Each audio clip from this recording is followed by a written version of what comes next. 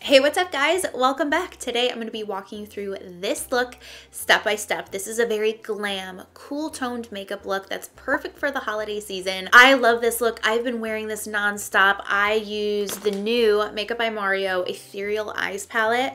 This has been just sitting on my desk here and I haven't put it away because I've been using it so much. You can really customize this look however you want. You can skip the liner, you can smoke out the bottom lash line, you can swap out the lip for something bold and do like a berry or a red, however you want. This look is so customizable and that's why I love it so much, because it's kind of just, it's simplistic but super glam too. So I hope you guys like this look. I'm definitely going to be wearing this throughout the whole holiday season. So yeah, I'm going to walk you through all of my tips and tricks, walk you through the look step by step and break it down. So I hope you like this. Please subscribe and let's just jump right in. To begin, I'm going in with the Hourglass Vanish face primer and I'm gonna put this all over my face.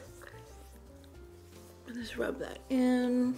If you're wearing anything low cut and you're going to like a holiday party or whatever, I just think it looks, I don't know, I just like putting makeup on like this whole area because I just feel like it ends up all matching. It looks really smooth and it looks just gives that little extra something. So for my foundation, I've been loving this one from Chanel. It's so bougie. The Revitalizing foundation. I'm in the shade B30 and this just gives such a beautiful finish to my skin. I love the way that this looks. So I'm gonna start with one pump on my Fox 4 brush and just start on the cheeks. Got the majority of the product off of my brush. Then I'll go in with another pump and work from there. And then just bringing this and then bringing it down my neck and my chest. The only giveaway is that my hands don't match, but that's okay. And then I'm grabbing the Pat McGrath Skin Fetish Sublime Concealer and my brand new beauty blender. This is like neon pink. My old one looks literally like beige. So I'm gonna bring this under my eyes. And over here I have some blemishes. I'm a little bruised here. This whole area kind of hurts. I did a, what is it called? I think it's a clean. It's not a snatch because a snatch goes above, but I did it where you kind of like hinge forward and lift the bar up like this. And my collarbone is like sore. Sometimes I get sore from working out in like the weirdest spots and I'm always confused. I'm always like taken off guard by it.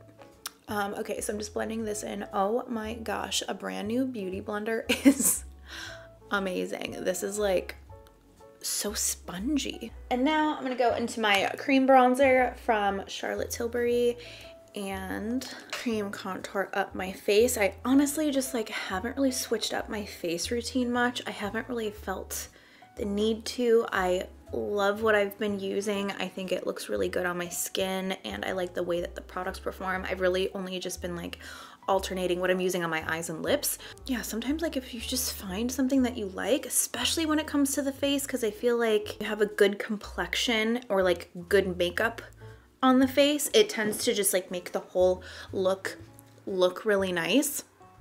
I feel like the skin is the most important part. So if you have amazing eyeshadow, but the skin doesn't look as good, I feel like it stands out. Where if the skin looks good and you have like no eyeshadow on, it looks great, you know? I'm not even talking about like no pimples or anything like that. I just mean that the way that the makeup is applied. Because you can apply makeup on the skin, even if you're having like breakouts and stuff, and it can still look amazing, but there's a way to apply it and it looks like just overdone or cakey or whatever. And I feel like that stands out more than unblended eyeshadow. Okay, I'm gonna go into the Laura Mercier translucent powder. Set underneath the eyes and just this whole front cheek area. And then just dust it away with a brush. And then I'm gonna go into Bone Beige from MAC. This is one of my favorite contour products. I'm gonna use a 112 brush from Smith. Pick this up. Just sculpt out the cheek a little bit more. Okay, I'm gonna go into highlighter before blush. This one is from Pat McGrath. This is in the color Golden Moonlight. This is what the inside looks like. This is just like my go-to everyday highlighter. I love it. It's become my ultimate favorite. And I'm gonna grab a Fox 5 brush. Pick it up on the tip of it and pop it right here on the cheekbones. And I am gonna layer my highlighter today because this is a Christmas look. I've got one of my favorite products here that I'm gonna use that I usually pop into all of my holiday looks just because, yeah, you'll see. You will see. So I'm gonna start here and then go in with a smaller brush, pick this up and focus this right on the center of the nose. Then I also take this on the Cupid's bow and then blend it out. Okay, and then to bring the highlight over the top, this is one of my favorite products, especially for this time of year. This is How Many Carats Diamond Balm from Fenty Beauty. And the packaging, first of all, is just glorious. And they have different colors, but this one kind of goes a little bit more silvery. So I'm gonna pick up the same Fox 5 brush, pick it up in here, and it's just like straight up sparkles. And I'm just gonna be very strategic with where I place this, but it gives just that little bit of extra shimmer and sparkle. Bring it up into the look. It's not gonna look like you're straight up glittery everywhere. It's just like when the light hits you, it's gonna have just that little kiss of a sparkle and be so pretty and so perfect for Christmas. And then for blush, I've honestly just been grabbing this MAC palette that I have here with all of my favorite MAC blushes. So I'll link the one that I use down below. I just have to figure out what it is because I don't have the names on here, but I'm just gonna grab a random one here and pick it up on my brush, blend this on my cheeks. And I like to do the highlighter first because then I feel like when I apply my blush afterwards, it kind of just peeks out from behind it. And it just blends a little bit nicer in my opinion. So now that the face is done, we can move on to the eyes. So lately for my brows, I've been using the e.l.f. Ultra Precise Brow Pencil in Brunette and the Merit Brow Gel. I think it's called like 1980 or I think it's called Brow 1980. Oh, it just says volumizing pomade, whatever. I got this in brown. These have been my two favorite things for brows. So I'm gonna quickly zoom through this, fill them in, and then apply the brow gel. Okay, my brows are done. They're filled in. I'm gonna go into the Painterly Paint Pot from MAC and prime my eyes. Just picking it up here on my finger and pressing it in. Okay, so for this look, I'm using this new palette from Makeup by Mario. This is called the Ethereal Eyes palette. This is so beautiful. When I saw this online, I knew I wanted to get it. Then I saw it in person when I was shopping the Sephora sale and I just had to get it. So I've been wearing this like nonstop the last like 2 weeks and it's so pretty. I had to do this look and I'm gonna be doing a wing with it. I've just been on a wing kick. So I'm gonna do some of the eyeshadow now, then do the wing, and then probably build onto it because sometimes I just don't know the placement of where I'm gonna want things until I have a wing on, so whatever. I'm gonna first go into this shade right here. It's just like a nice light brown. And bring this right here in the crease. My hand is so much lighter than my face. I'm lightly gonna bring a little bit of this underneath. I'm looking up to access the area. I'm not even using a mirror, I'm just slapping this underneath. Okay, and then I'm gonna grab a little bit of this like pinkier peachy shade, just a hint of it. Kind of like warms up the look a little bit. I think that pink also kind of makes it a little festive too. I don't know why that is, but it just feels that way. And then I'm gonna grab this bottom shade here. I might mix in a little bit of this cool tone color with it, but I'm gonna start with this one first and just build this right here in the outer lid. And then once I've got it on the lid, then I can kind of work it up into the crease. Lightly in the crease. And I didn't go in with that cool tone shade. I think that this will be fine. Just this brown on its own. Okay, I'm now gonna grab a little bit of this shade up here and patting this on the outer lid, smoking this up a little bit. And now I'm gonna go in to the sparkly stuff. These colors are so beautiful. I've only ever really applied them with my finger. I feel like you don't need anything else to apply these because they're just so intense and they just stick to your eye. So I'm gonna use two of the shades. The first one is this one here, which this one kind of, this would focus. This one kind of goes on a little bit more like taupey, with like almost like a pink undertone, and then I'll end up going into this one, which is very taupey with a purpley undertone. So I'm gonna pick this one up first. I'm gonna look down into my mirror and pop this on the lid and just push it in. I'm not really wiping around, I'm just pushing. And when you push like that, it will help so that you don't get any fallout, which I feel like I'm gonna get just a little bit, but it doesn't even bother me. It's not much. So I'm just pushing that onto the front part of the lid.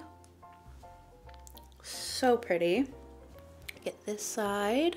And then, already that's so pretty. And then with with another finger, I'm gonna grab this color, and you can kind of see the difference here. But I'm gonna take this one and pop this closer to the outer lid. This one on the front part is like my favorite, so I'm kind of going back in with that just to kind of blend them together. Gorgeous, gorgeous, gorgeous. I'm gonna pick up just these darker colors and kind of smudge it into the outer corner, kind of layering on top of that silvery sparkly shade. And then I'm gonna enhance the crease in just a second, but first I wanna go in and do my liner. So I'm gonna go into the Rare Beauty Winged Liner and create a wing. Check out this video right up here if you wanna see how I do my wing liner. I walk you through it step by step and go over all of my tips and tricks, so check that out if you are stumped or just need a little help with your liner. Okay, so now that I've got the wing on, now I can go and kind of just like intensify the crease and make it a little bit more apparent, because it's kind of just like blending and poofing, which is very beautiful. You can stop here obviously, but I'm gonna go in and just kind of make the crease a little bit more intense. So I'm actually gonna take a flat brush. This is a 239S from MAC, and I'm gonna start with this color, but I'm probably gonna go into this one after. But I'm taking it right on the edge, putting this sideways right here in the crease, kind of carrying it in like this to make this a little bit more dramatic. Then over here I can turn the brush this way, but over here I'm keeping it this way. By the way, I've been wearing this look a ton even without the liner, and it's so beautiful and still super festive. So if you're not a fan of liner, or you don't like doing it, or it takes too much time, you can totally try this without it and look just as festive, just as beautiful. Okay, there we go. Now it just kind of like intensified the crease, which draws more attention to the lid and the sparkles. Grabbing my face highlighter and really packing it on the inner corner and kind of carrying it up into the look a little bit. There we go. And then packing it on the brow bone and then blending that out. And then I think I want to grab that Fenty How Many Carats and add this to the inner corner as well to add a little bit of sparkle. So we're just really glittery. Going in with mascara on the top. This is the L'Oreal Lash Paradise. And then for lashes, I'm going to be using the Serendipity lashes from Velour. These are some of my favorite lashes, and they come in this little set along with, looks like lash glue. Okay, lashes are on, and then I went over the liner and just covered it up so that it was extra dark, and I just love the contrast between the thick liner, the lashes, but then the really sparkly lid. It's just so freaking pretty. So for the lower lash line, I think I'm just gonna re-emphasize down here just a little bit with whatever's left over on any of my shadow brushes. And then I'm gonna go into the L'Oreal Voluminous Mascara, and this is in the color Burgundy. I'm gonna wipe off a lot of what's on the brush just because I don't want a ton on the lower lashes. I just want a little kiss of this color just to define the lower lashes just a little bit. So I'm just sitting here like scraping this off. I'm gonna put the mirror up and keep my chin down. If you've just done your liner, wait for it to dry before you do this, because otherwise it's gonna transfer up onto your lids. So just very lightly, just kiss the lashes with this. Nothing too crazy, and if it gets a little clumpy, I'm just gonna wipe a little bit of it off. Who am I? I used to just like load the mascara on the lower lash line. And now for the lips. So this look, you could literally do anything you want with the lips. You could do a bright red, you could do like a berry purple. I think that would be really beautiful, especially with this shirt. I feel like a berry lip would be so pretty. But I wanted to show you a cool toned neutral. I asked you guys for makeup requests over on Instagram, and it's just shocking how many people want go-to everyday easy looks, because I feel like that's all I really do. And a lot of you guys want wearable things. So, well, I still think a berry lip could be wearable, especially around this time of year. It's like if you just go grocery shopping and like a bold red lip, it's Christmas, who cares? But I want to show you my go-to cool toned lip that's neutral. So I'm first gonna go into the Vive Velvet Sands lip pencil. This is one of my favorite lip pencils ever. It's so beautiful. So I'm just gonna line my lips, overline them, and then lightly fill them in. I really need to shave my mustache. Tom, so like better watch out. This will pull really cool toned. I'm then gonna grab a little bit of Deep Taupe from Anastasia and just kind of deepen some parts of the lip here.